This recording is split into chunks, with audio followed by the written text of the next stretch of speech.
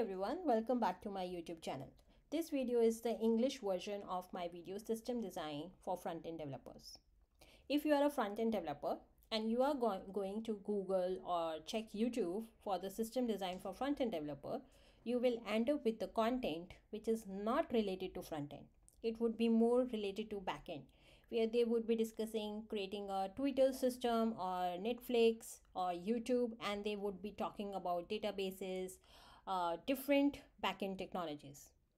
However, nowadays, system design is also getting asked during the interviews to front-end developers. And if we will just keep aside this interview thing, then the system design is also a very important skill that every developer from junior to senior to architect should learn. Why? The reason is whenever you will get a task or a feature in your company, or even you are working on a side project, in that it is expected that you should be able to design the solution from start to end, and as a front-end developer. So I'm not talking about the backend, I am only talking about as a front-end developer. If a problem is given to you, how you are gonna solve that, how you are gonna design that problem. Now in system design, you will be getting different kind of problems. The first problem is in front of your screen. You might get a page like this, and the request would be, as a front-end developer, how you are gonna design this. Or you will end up with the small problems like how you are gonna design login registration as a front-end developer, or how you are gonna do a language change, or how you are gonna do a notification system. So as a front-end developer, you can get a very high level problem, or you can get a very specific questions, and you should be able to handle such questions. Now in today's video, I'm gonna start with the one problem which is in front of us, that this is a web page given to you, how you are gonna do a system design of this. Now whenever an interviewer is gonna ask you, the interviewer is really gonna get into the details that what is the problem statement. Most of the time you will get only 1 or 2 liners of the problem. So here your problem you will get, as a front-end developer, design the system of this web page. And it is expected from you that on this one liner you should be able to ask question, identify what are the things which are missing, and do end-to-end design of this. So this is what is expected from you. And if you will see, this is not a tricky question. The reason is, in our day-to-day work also, we just get requirements like this, that just design this web page, and we developers need to ask more or get more information out of it, and try to design the solution based on our best knowledge, technical knowledge, and based on the answers we are getting. Okay, so this is not a tricky question. This is how it is. You will get a web page, you will get 1 or 2 liner of requirement, and then you have to start. Okay, and another thing is, there is a time constraint. What it means, that you will be getting 60 minutes. In that 60 minutes, 5 minutes will go in introduction, and the rest of the time is with you. But last 5 minutes again, there would be last 5 minutes for Q&A. Q&A means if you want to ask any question or about the role, about the company. So 10 minutes will go just in intro and Q&A. So you are left with 15 minutes. And in that 50 minutes, you have to do the whole design. So always be very careful about the time. Right now I'm doing this video, so I'm not looking at the time, but I will keep you, I will let you know that how you have to also manage your time. Okay, so now you got this problem, you understood the time constraint also. Now how you are gonna start? The first mistake which every developer does is, they try to jump directly on the solution. That what I'm gonna do is, I'm gonna take a React or Angular or a Svelte or Vue, and on that I will create these components. No, never ever start with solution. Always start with asking the question. So you have to take a pause and look at the problem which is in front of you, and then start asking question. Now here the problems, here the difference start actually. Difference between the front-end system design and the back-end system design.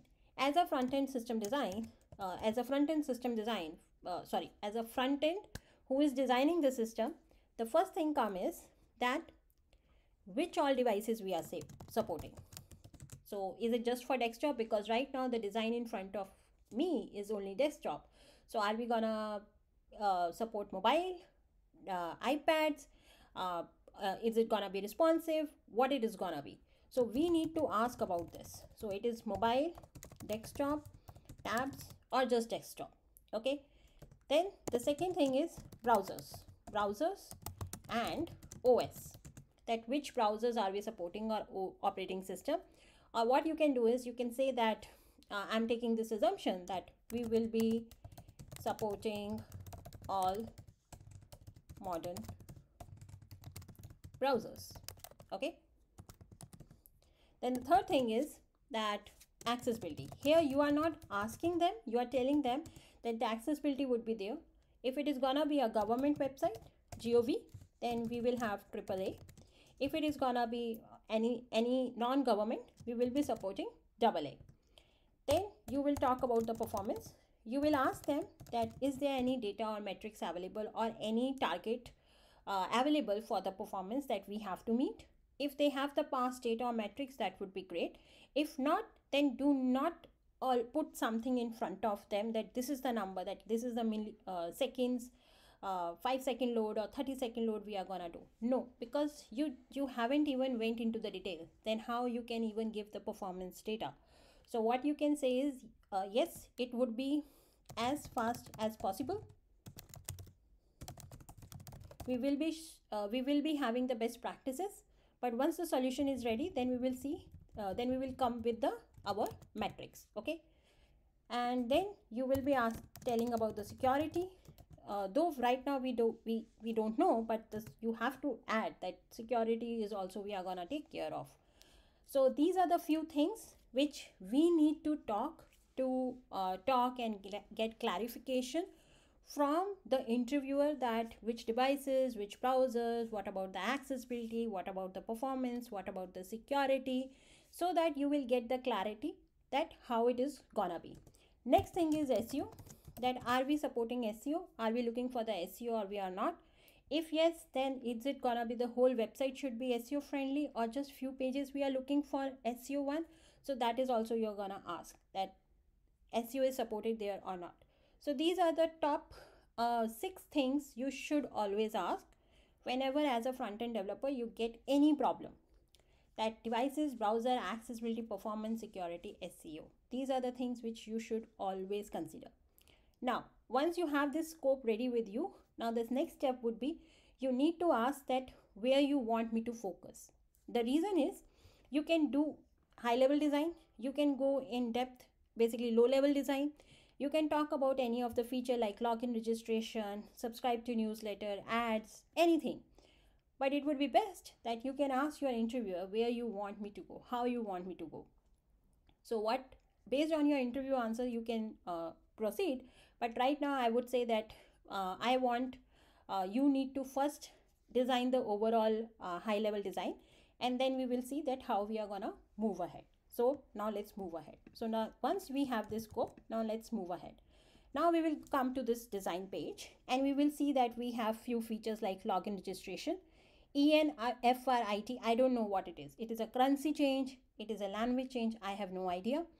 Links, I don't know these are internal or external, because if they are gonna be external, then there's not much work is there. But if it is gonna be internal, then I have to, as a front-end developer, I have to think that how we can have the internal routing if we are gonna have a single page application. Then we have some content here. Then we have project section. I can see that there is a grid and there is a more button. Same thing. What will happen when we are gonna click on more? It is going to be on a new page, or the more results will come here, and from where these results will come. Then we have subscribe to newsletter, and then we have ads. So these are the overall features I can see. Now the next step is you need to start asking question. Like when I was just explaining you, I was saying that this ENFRIT, what is this? This is a currency change, this is a language change, what it is. I cannot assume. So I will start asking these questions. So then I will start writing it down. So the first thing is login registration. So I will ask that it is gonna be, I have to implement it, or are we gonna use a third party third party service? So based on the interviewer response, that approach you have to take. So in this example, we will assume, we are taking this assumption, there is a team in the company who will work on it. Okay, then the next is, what is this ENFRIT? So basically this is a language change. Perfect. What about these links? These links are internal. Perfect. Fourth, this feature content, this content heading, image content, from where it will come? Is it gonna come from the back end or the front end? So the answer is feature content would be in the front end only. Perfect. Then we have projects. Again the same thing. Would this be hard coded in our front end, or will it be coming from the back end? So the answer is it will come from the back end. Then subscribe to newsletter, same question what we asked for login registration, that what will happen to it? From, are we going to design it or someone else is gonna give it? So the answer is there is a team in the company who will work on it. Perfect. The last one is ads. So again the same thing, from where these ads will come? So the answer is it is gonna be a third party. Okay, sorry, let's do one thing. Subscribe to newsletter, just make it a third party.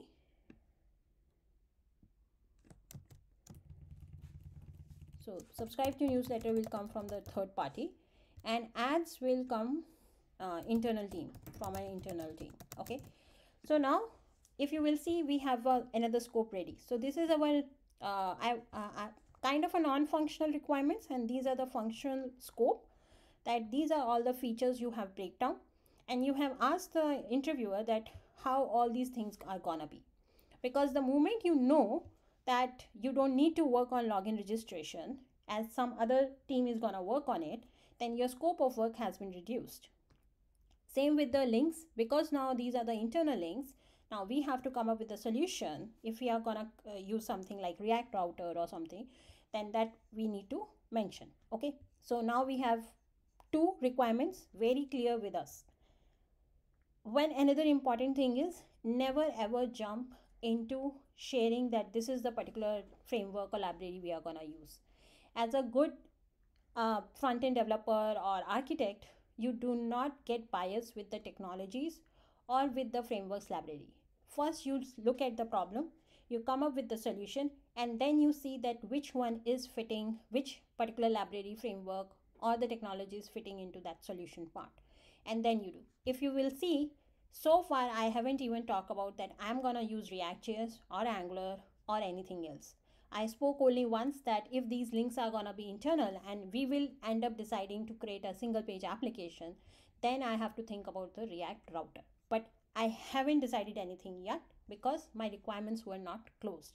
So now my requirements has been closed. Now what I will do is I will take a next step where I will be going into the detail that how I will start doing these problems. Okay. Now before I go there, some time check. If you will see, 5 minutes intro, 5 minutes Q&A, and then based on the interviewer, that how much time that person will take to explain you the problem, so that time will go. And then you have these kind of requirement closure or the scope closure you have to do. So what you have to do is you have to be as quick as you can. So I would say 10 minutes you can do for the problem plus scope closure, and the rest 40 minutes are with you to close end to end the design. Okay, and in this 40 minutes you will be having back and forth question from your interviewer also. So time is a very important thing in system design rounds, because you can't sit on the one problem for whole 40 minutes. You have to finish everything end to end. Okay, so this was the first video which I created. In the second video, what we are gonna do is we are gonna get into the details of how you will proceed once you have the scope close, and then we will go into the low level design also. I hope this video was helpful for you. Let me know in the comments. Thank you for watching.